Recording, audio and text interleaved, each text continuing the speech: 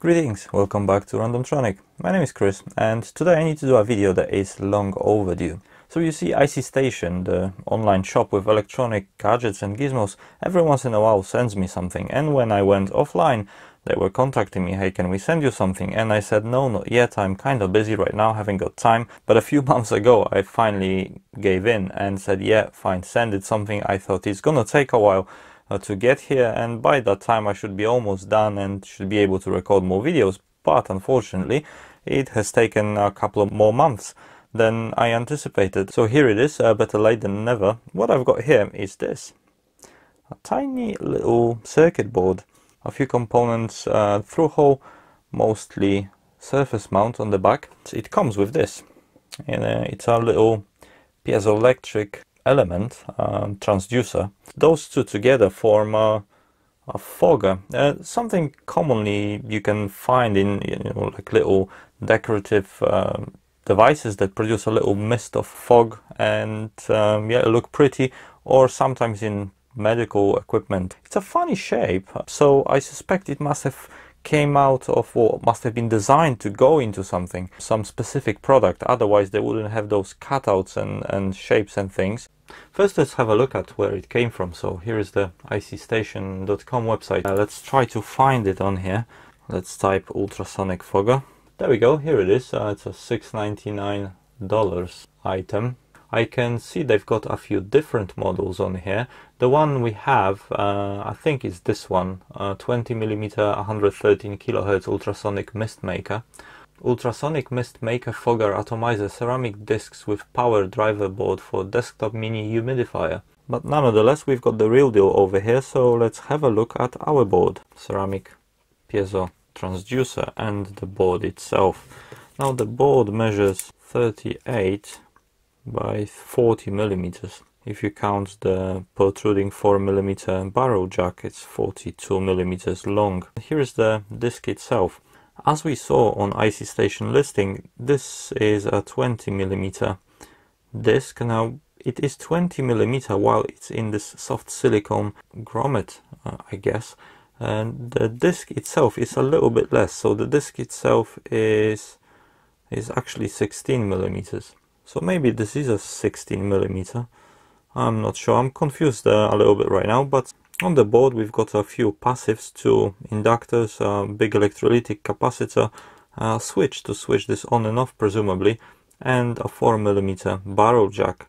Now I happen to have a cable that fits this, but this doesn't come, when you buy this, doesn't come with the board, so not a biggie. I guess you can always solder power to those pins over here. This one here on the outside is negative and the positive is this one here. We've got a few components on here, some passives, 78LZ05, so that's just a 5V voltage regulator, SS14, this is a Schottky diode, and that Schottky diode works with this here, which is MC, let's tilt this a little bit, MC34063, which is a DC to DC converter controller chip, as you can see. And yeah, this with this Schottky diode and those two inductors, one here and one here, basically produces high voltage. We'll have a look on my little oscilloscope in a moment.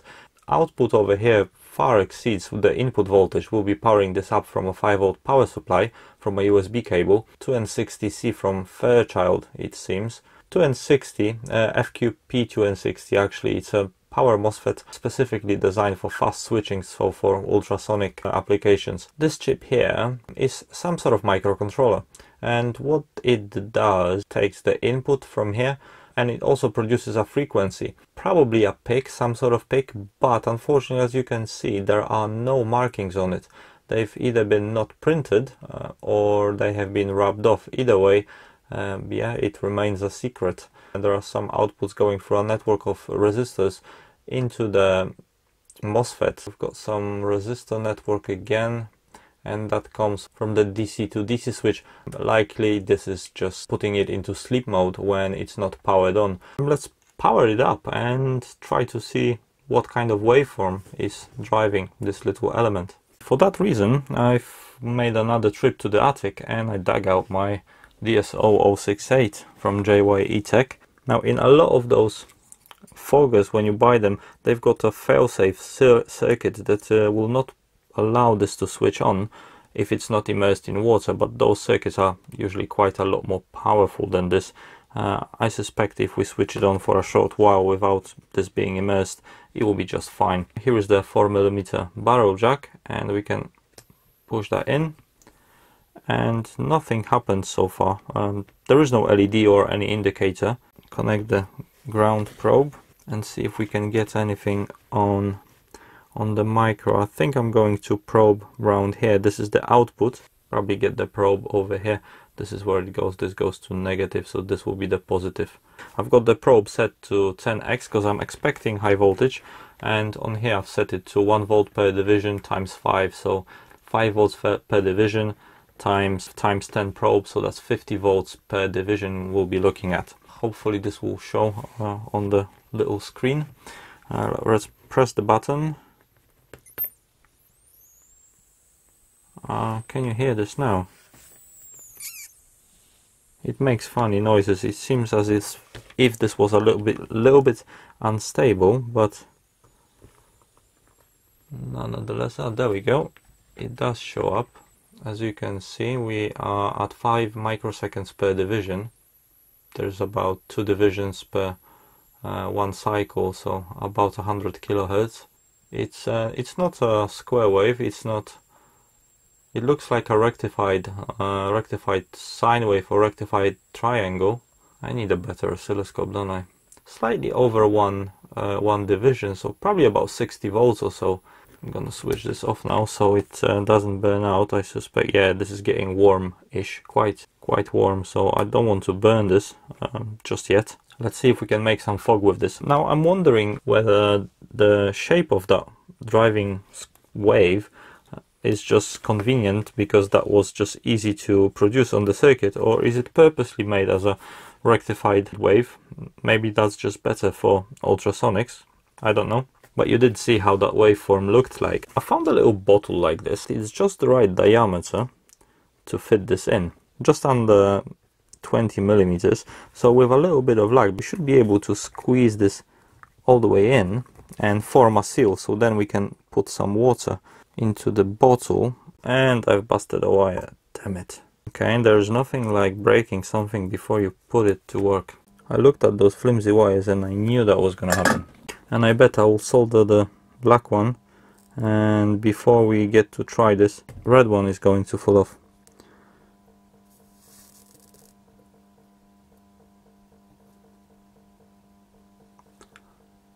Okay, that should do it. I didn't even realize, but that was my first soldering under the camera, in a sense, where I wasn't actually looking at what I'm doing with my hands. I was looking at the screen in front of me at the TV. But yeah, that works quite well. Now we can plug it in. I have a syringe with some water. That's just ordinary tap water. So I've just switched it on, and let's see.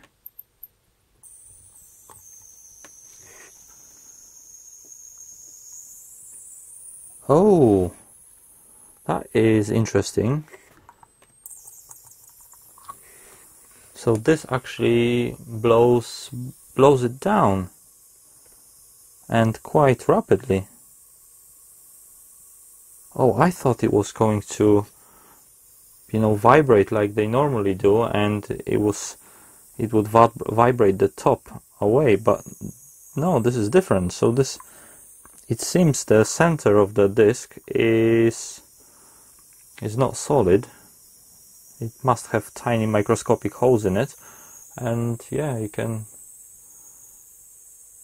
see it's making quite a bit of a misty fog. Let's put some more water in. What happens if I put water on here?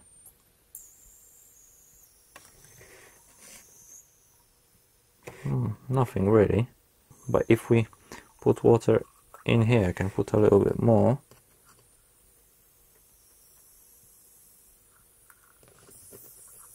There we go. It's almost forms almost a jet.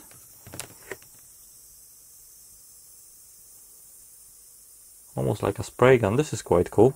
I can actually feel the pressure. The water is leaving it at quite a bit of pressure. I can feel as if someone was blowing through a straw on my hand, so there is quite a bit of oomph in this. Oh, I was not expecting that. This is so interesting. I didn't know there's something like that exists. Huh? Now I need to come up with something cool to make with this, because this is much too cool to... And what did I say about the red wire? Well, at least we got to try it. This is really cool. I really like this little gadget. I need to think of what to do with it. Plant watering thing, maybe? I don't know. Ultrasonic mist fogger. Don't mind the cables breaking off. It's just me not being careful with it. It works, and it works quite nice. And as you could see, it produces a nice jet. There's a little dimple in the disc in the middle, and that's where all the mist comes out of. Thank you for watching. It was fun to play with this today, and yeah, please do subscribe for more random electronics related stuff. For today, that's it. So take care.